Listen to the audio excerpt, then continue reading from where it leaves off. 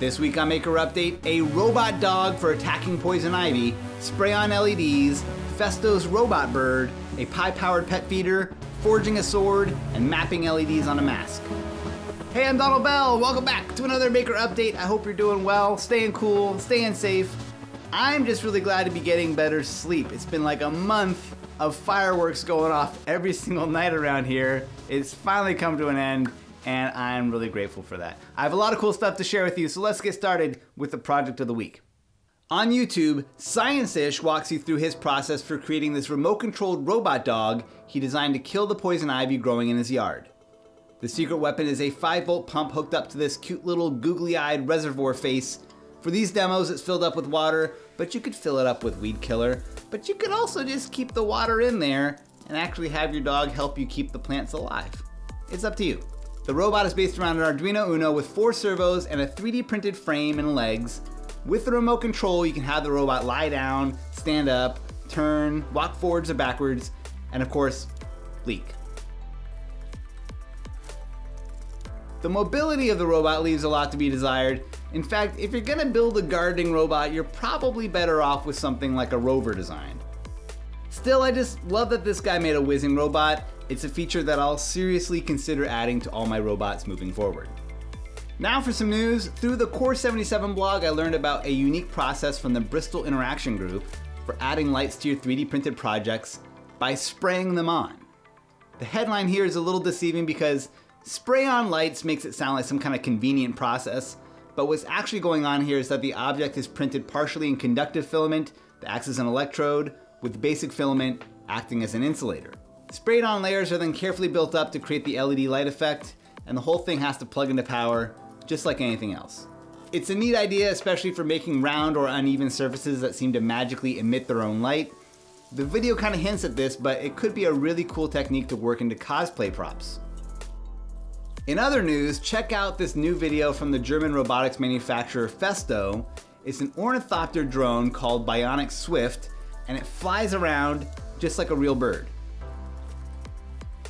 Each bird weighs in at just 42 grams. One motor is used for flapping, and the other 2 motors are actuating the wings and spreading out the synthetic feathers to control the steering. What's even more impressive is that these are autonomous robots. There's no human at the controls. Using GPS and wireless networking between birds, Festo has been able to get 5 of them flying at once in an enclosed space. By constantly reporting on their position and trajectory, they're able to avoid each other and stay in the air for up to 7 minutes. It's incredible. Now for more projects. On Instructables, I found this automatic pet feeder by Gillian13. This design is based on a Raspberry Pi, an LCD screen, an ultrasonic sensor to detect your pet, a stepper driver, and a load cell to report back on the weight and the food placed in the bowl. There are a lot of automatic pet feeder projects out there. This one is clever, though you could argue it's a little overkill. What's interesting is that the core of this project is this 3D printed auger system by George Tsianak on Thingiverse. This design uses a NEMA 7 stepper motor to precisely drive the auger. There's a feeder chute at the top, and aside from the motor and a few screws, everything is 3D printed. I've been thinking of making an auger system like this either as an ice dispenser for my cocktail robot or as a candy dispenser for trick-or-treaters. Either way, I'm sure I'd have to adjust the sizing and the spacing of the design, but all of the STLs are here, and it seems like a good place to start. For something completely different, the Essential Craftsman takes a break from building an entire home from scratch to show you how to make your own sword from carbon steel.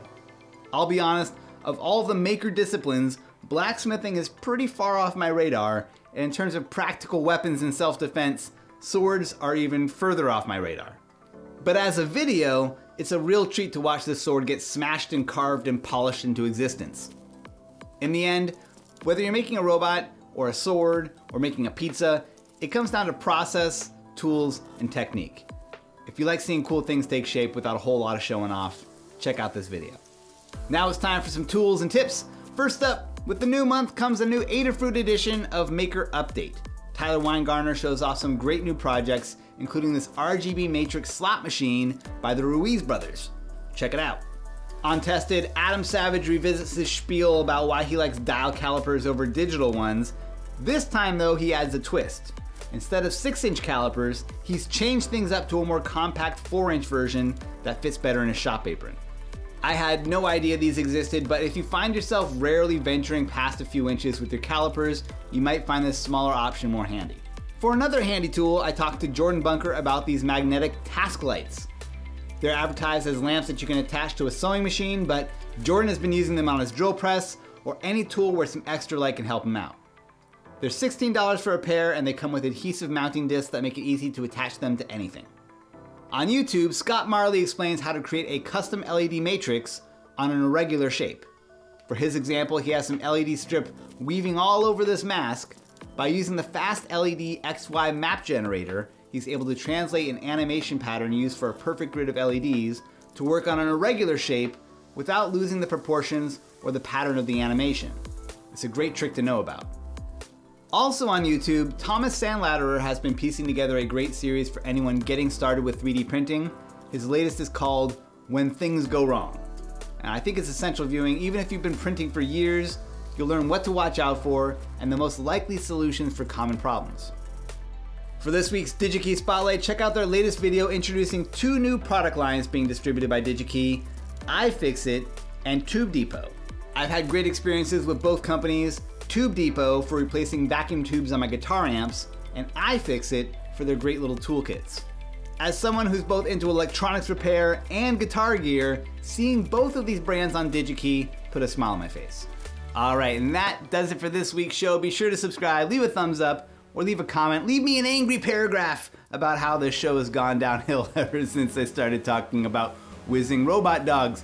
You can get on the email list so you never miss a show. A big thanks to my patrons on Patreon and to Digi-Key Electronics for making this whole show possible. Next week, we have Sophie Wong guest hosting again, so look forward to that.